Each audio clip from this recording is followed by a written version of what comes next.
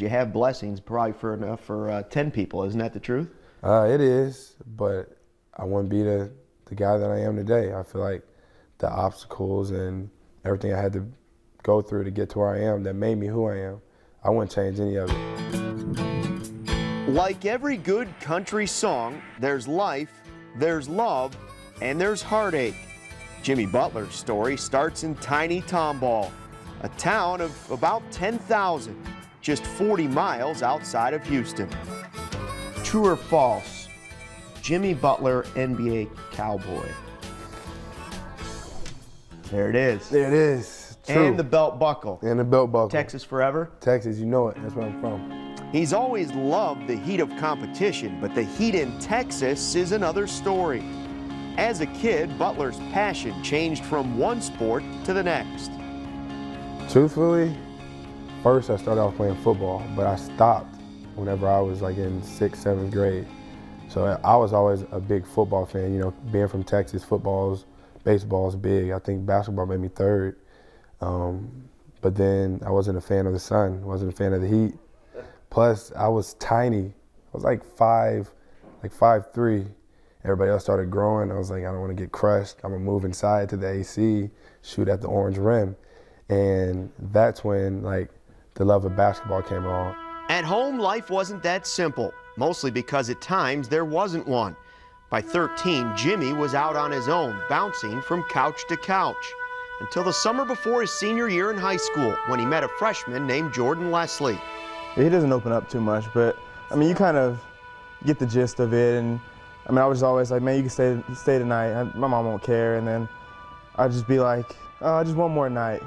And it just kind of developed into a week and then a month. For Jimmy, the transition was both cautious and quiet. He hid from us. He stayed upstairs and wouldn't come downstairs and sent Jordan down to get him food. So I guess he thought if he wasn't seen, no one would know he was there. I felt like if nobody knew I was there, they couldn't get tired of me. He never left. A house became a home. Friends became family. And with their love and support, Jimmy started to flourish on and off the court. It is hard because, you know, people say you just take a child you don't even know. And, you know, and people think different things and say different things. And not to say that someone didn't come to me and say, oh, don't let him in. He's supposedly he's done this. You've got to go with your gut. He's brought more to us than ever we could bring to him. There it goes. Goodness gracious. I did pretty good for a long time. That's them. That's family. That's what that is. And, you know, people say, oh, that's not blood. Well, I feel like family is who you love, you know, who you always want to be around, who's there for you with your holidays, who's there for your first game, for your first start, you know, things like that. And if you were to ask me those questions, they were always there. And I have nothing against anybody else, but I know whenever you ask me my family, you'll get those names, you'll get those people. As he also keeps in close contact with some of his blood relatives, especially his older brother and sister. Meanwhile, basketball was no longer just an outlet.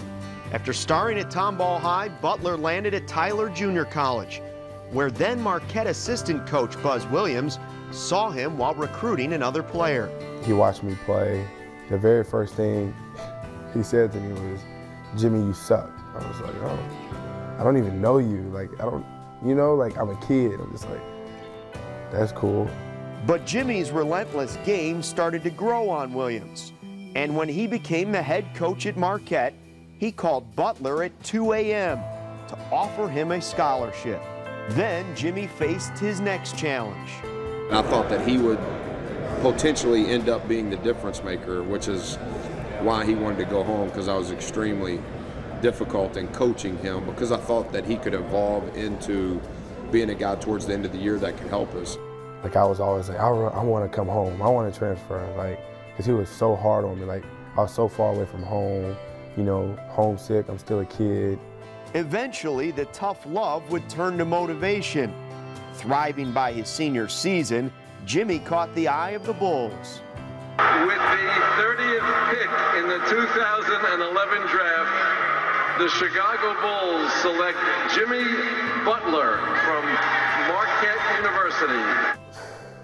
like I instantly burst out into tears with my mom, because I just felt like all the hard work that I've done, like all the people that tell me that I wouldn't amount to anything, that I couldn't be an NBA player, that I wouldn't get my degree, I wouldn't go to college, I wouldn't do this, I wouldn't do that. But more than anything, it was I proved myself right. I could care less about proving them wrong. I wanted to prove to myself that if I said I could do it, I put my mind to it, and I did it. He waited for his chances to play during his rookie season while working on his game and finding another family in the Bulls organization. The bond that we have, it's one of a kind. Like, everybody wants to be around each other. You know, we see each other so much every day on the court that you think when we have a chance to be away from each other, you want to get away from each other, but that's not the case. Everybody has, you know, their families to attend to, but I feel like when we do have the chance, we all want to do something together, even if that's go to a movie or go get dinner or just hang out in somebody's room on the road. I feel like that's a big part of team success, because we know each other not only on the court but off the court, and we know when, you know, somebody's down or when somebody's really happy. Like, I think that's a big part of being more than just a basketball player, but being a great person, great teammate, and just knowing your guys well. You know, the organization is amazing. The players are amazing, where you see, you know, you see some teams that have different players and they kind of get in trouble, and you know, you just don't see this from this team. And this coach, you just don't, you know, he doesn't put up with that. So, you know, that makes you feel good. And with injuries piling up this season, it opened up more opportunities for number 21. Like every other adversity in his life, Jimmy Butler is meeting the challenge and showing the NBA that his future is bright. You can't say enough about how he made the team function well, and everything he did was move towards winning. It says a lot. It's also who he is. You know, he just wants to win. I feel like we always talk about it with my teammates, with my coaches, that the more reps that you get, that's the more confidence you gain. One of the two, there's the... Oh, stop it! Jimmy Butler goes upstairs! Your chance is gonna come.